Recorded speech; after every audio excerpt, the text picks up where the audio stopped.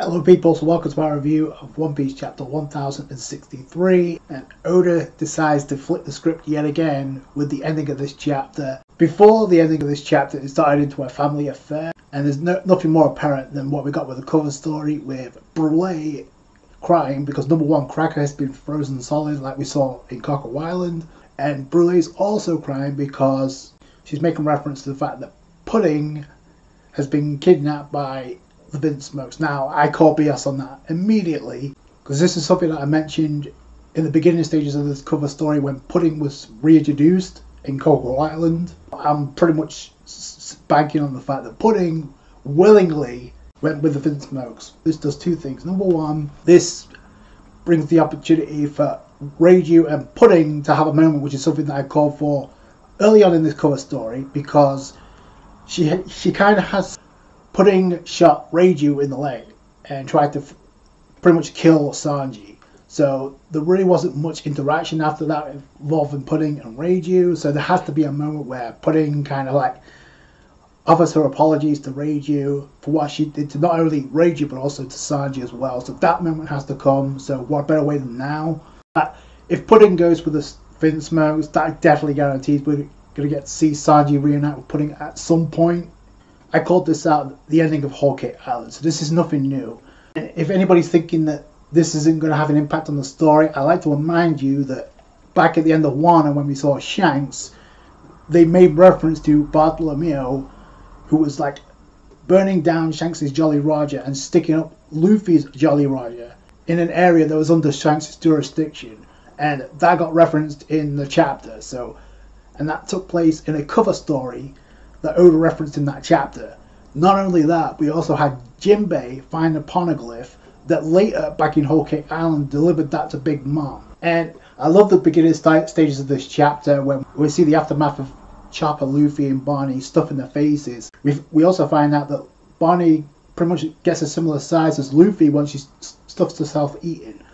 So that was kind of funny. Also, we come to find out they both lose weight pretty quickly, because when we see Vegapunk 6, she's pretty much, oh, you sure can eat, and you have bulging bellies. But when we see them in the next panel, they're pretty much thinned out again. So, and in this chapter, we don't get to see any more of the Vegapunk 6. So as of right now, we've only seen two of them. We heard from another on the Dendamushi. We haven't seen them, so we've only seen two thus far. So, and this is where things get interesting, because we see some assistants of Vegapunk, the same size as Chopper, and Bonney describes it's supposed to be assistants of the lab.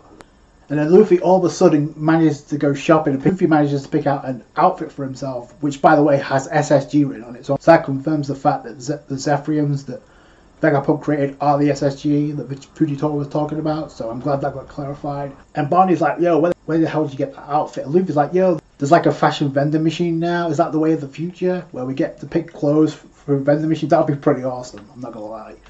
She's also a stickler for clothes shopping, so that's another trait of Bonney we didn't know about, so that's pretty cool. She suits herself real quick and she gets a battle suit, which looks pretty awesome. Chopper gets a new outfit as well, but Bonney describes this outfit as light. The boots are like floating, and the moment I heard that, I can't be the only one thinking that there has some connection with the raid suits that the Vinsmokes wear. It's going to be interesting to hear in the anime whether or not the boots that Bonney wears make the same sound effects, have the same sound as the boots that Jimmy wear. The tour with Luffy, Bonney, and Chopper and Jinbei pretty much gets put on hold with the arrival of the Pacifista police. Another Pacifista looking like Kuma in a police outfit. And I'm guessing because they took the outfits, stole them, and makes them thieves, so unleashes his attack Pacifista beam that blows up the area. And then Luffy's about to use Gear 3rd Arm and Haki to stop the Kuma's Pacifista beam, but all of a sudden Jory Bonney just kicks the hell out of Luffy to stop him from hitting Kuma.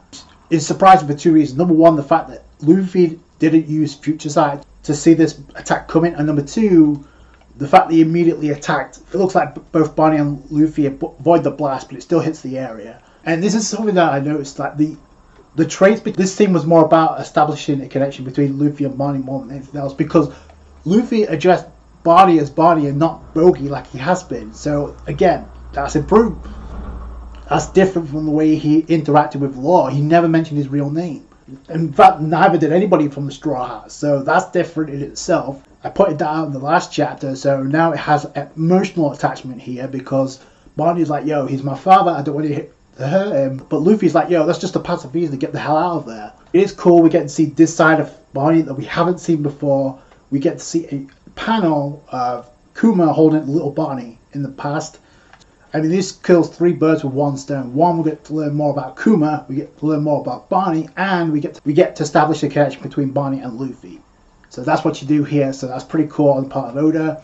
Like I said, the blast is about the fire. I'm assuming Luffy got Bonney the hell out of there. But Oda cuts away for dramatic effect and goes into another explosion in the New World. And this is the part of the chapter that kind of threw me for a loop, because I did not expect this scenario. So we see that Teach is pursuing Law, and this is the part that kind of threw me for a loop, but I guess Oda is like making reference to the fanfics that people have having for Law having a gender change for whatever reason, like to hide from him, but it doesn't last long, so it's interesting. It just feels like a complete shout out to the people who's been having these fanfics about Law having a gender change. And it's not just him either, we see other members of the crew, but it doesn't last long because when they surface, they're pretty much normal again. They're being chased by Teach, which is a problem, but having deal with the Yonko. I love this moment from Law because it's like, yo, I'll be fine. Our clashes with the Emperors taught me. So that's where they surface. Law switches himself back to normal, and then out of nowhere, here comes Jesus Burgess, who lifts up an entire mountain, throws the piece of this mountain directly at the polar tang, and then Law uses room to obviously dip and get out and avoid it. But obviously he teleports, and Blackbeard's waiting on a gigantic bird that's pretty much about to pass out because of the weight of Blackbeard. I thought it was interesting we didn't get to see the other crew members of Teach when he was dealing with Boa Hancock back at Amazon Lily, and that's where, yo, Z, ha ha ha, we meet again, Law. And the fact that he said that obviously makes reference to the Rocky Port incident that he was involved with Kobe. By the way, we didn't get any reference to Kobe, we didn't get to see him at all. He may play a factor in this as well. I don't know. Again, like I said, the most unpredictable ending to this chapter. Ever since after Wano, Oda has been hitting a home run with these chapters. Like, I did not expect Teach to show up in front of Law. Teach is like, yo, I knew once you, Straw Hat, and Kid left Wano, one of you will wind up here. So he was waiting for it. Just happened to be Law that shows up in this direction, which implies to me that maybe there's a Rob Poneglyph in that direction. This is pretty much what it's leading to. Teach is like, yo, now kick Big Mom and Kaido out of the picture. It's going to make things more interesting. And then he says, Kaido had one. Just how many Rob Poneglyph rubbings have you got? I'll be taking them off you. So he's not after Law's double fruit, but the other crew members could target as well because they're there too. Although that would imply you have to kill off Law, which I don't see that happening, which I'll get into in a minute. But Law is like, yo, you took the words right out of my mouth. Winner takes all, so let's do this. I love the ending of this chapter because Law's ready, and it kind of implies to me that Law and Blackbeard had a clash, because why else would Law have that confidence mouth? He's up against Teach, so that's the ending of the chapter, and a darn good one. I did not expect Law versus Blackbeard. If you did, props to you, but I didn't see this, not a 1v1, especially not this soon after Wano, so that's crazy. My first thought is, since Blackbeard's after the copies of the Rob Poneglyph, and Law says winner takes all, does that mean Blackbeard has a copy of another one? This could go one of two ways. Either Law loses, Teach gets the copies of the Rob Poneglyph, and this forces Law to somehow join up with Luffy again down the road. Because I don't see Oda killing off Law.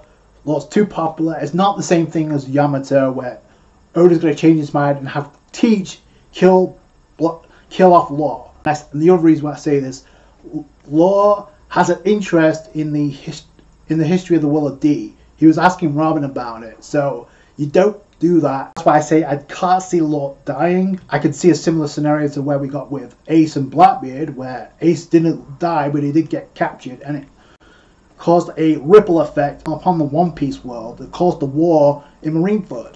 So I can see something similar. I can see Law being captured, but I can't see him being killed off. Even if it is Blackbeard, and that's the other thing too, because it makes this chapter pretty much confirms they've had a running in the past. Teach says, yo, it's been a while, hasn't it, Law? That also gets me thinking, did Law fight Blackbeard? Because we know he was there with Kobe. Because, listen, Law's got that confident why he knows he's going to be fine. Because he says, I've already had a run-in with the Yonko. But the problem is, if he doesn't know anything about Teach's abilities, then he's going to fall prey like Boa Hancock did to Teach's Yami Yami no Mi to nullify the double fruits. We know that's what Teach can do, and it's a problem. If Law knows about this, that's going to give him an edge, because he's easily the smartest member of the worst generation. I wouldn't underestimate Law at all against Teach, even if it is Blackbeard, final villain or not. But this is definitely an interesting scenario. It's a battle of 2Ds involved. And the other thing too, we get more interaction between Bonney and Luffy, and it's not just a comedic gag now. There's more emotional attachment, which is going to bring Luffy and Bonney closer and furthering the connection going forward, furthering this alliance going forward. So I can't wait to see where that goes. So I can't wait to see how Oda plays that off. It's going to be interesting though. Blackbeard versus Law, sign me up. So that's going to do it for you guys. Thanks so much for watching. Like the review if you did, a thumbs up, I appreciate that. Subscribe to more One Piece. Catch you guys later. Thanks guys. Bye.